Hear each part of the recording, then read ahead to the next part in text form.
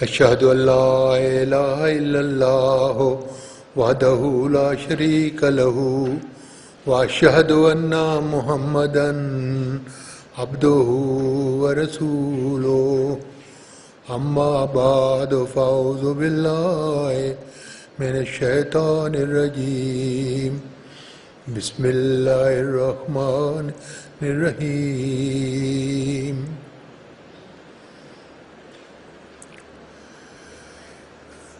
My dear brothers and sisters and my dear children, Assalamu alaikum. I vividly remember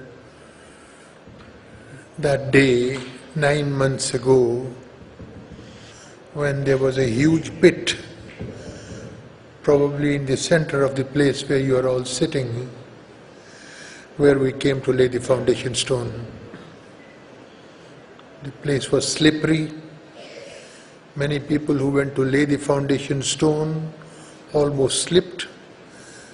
The mayor also had to be handled because he was also about to slip. And now after such a short while, we are seeing this great, grand building. And I can only say Alhamdulillah Rabbil Alameen. Although I was here 9 months ago, but when I saw it last night and I saw this place today, I thought I was looking at the place for the first time. We are holding a jalsa, maybe the first jalsa in Jamaica. And then I also recall the first Jalsa in Qadian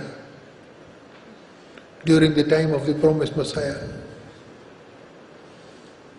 probably 1891.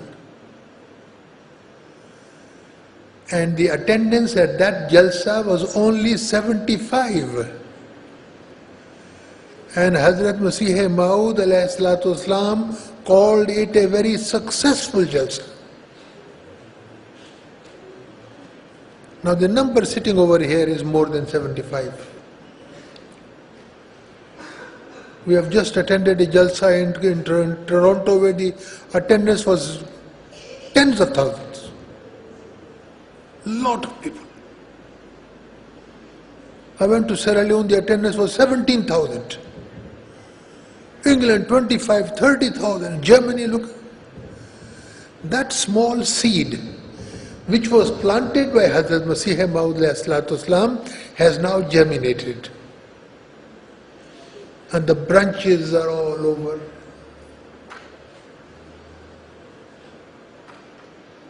Spreading all over the world. By the grace of Allah, I have had the opportunity of going to America, Africa, Europe, Indo-Pakistan. I have seen all. I have also seen Qadian, the place where this all started. Small village. When Hazrat Masih Maud was ordered by God to proclaim that he was the Mahdi and he was the Messiah for whom the world had awaited for many years. When he made his announcement, the people laughed. They joked at him. He said, God has told me that my message will reach the corners of the earth. The people laughed. They said the message has not even crossed Punjab, not crossed India. He is talking of the corners of the earth. So by the grace of Allah, I am standing before you and we have our missionary in charge Sahib and our Amir Sahib from Ghana and from Canada who have visited the place of birth, and we have also visited the corners of the world where that message has reached. But I want to ask you one thing. Why have you become Ahmadis?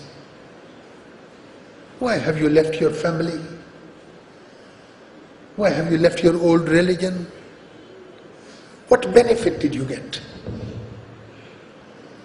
If you have not become a better human being, if you have not become a better husband or a better wife or a better citizen, as Imam Sahib delivered his Friday sermon today, if you have not become a more peaceful person in your business, in your dealing with people, then what is the use of becoming an Ahmadi? Why should you lose your family and all your tribe and everything, and people laugh at you and joke at you and persecute you and they hate you, and then you don't get any benefit? If you have become an Ahmadi, there must be a change in you. You must have a relationship with God the Almighty. People say, if I become an Ahmadi, what will I get? We say you will have a connection with Allah Ta'ala. You will have a rendezvous, you will have a docking with Allah Ta'ala. He will listen to your prayers. Maybe He will even talk to you. So without a relationship with God the Almighty, this life is useless. Hazrat Masih Maud in one of his Urdu poems, which you might not understand, "Kya zindagi ka zauq agar wo nahi mila?" What is the pleasure of this life if you do not have a relationship with God? Lanat hai aise jeene pe, agar usse hai juda. Let the curse of God be upon that life which is without any connection with God. So when you have become an Ahmadi, your objective should be that you have a connection with God. He listens to you. He accepts your prayers. He is waiting for you to talk to Him. Why don't you knock His door? So you have become an Ahmadi, you have paid a price. Look, you go to a place, you buy you pay your currency and you get something. You have paid a price. I have paid a price. I want to know what I got. If I have got no connection with God the Almighty, then it's not a good bargain. It's losses. So you come from Tiloni, or you come from any other place, or you come from any village, or we have a new Ahmadi who just became an Ahmadi this afternoon. You must find out that have you become a better person? Each night you sleep, you should think for 2 minutes, have I become a better human being? Am I a better human being? Does God listen to my prayers? That is the criteria, these are the credentials which will show you whether you made a right choice or not.